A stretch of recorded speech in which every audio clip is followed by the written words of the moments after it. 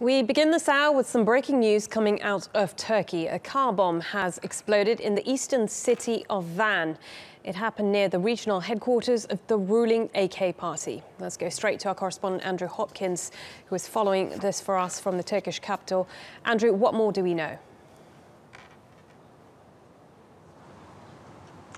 Well, Marlene, it's not just the AK party headquarters in this particular city where this attack has taken place, but it's also quite close to where the governor's office is down there as well. There have been no official word on fatalities or injuries yet, but we do know there have been some, and there's been no apportioning of blame so far or any claim of responsibility. But one of the suspects is likely to be the PKK, and that could be connected to something that's been going on the last few days, in which the Turkish government has removed 24 mayors from their jobs in this part of the country over alleged links to the PKK.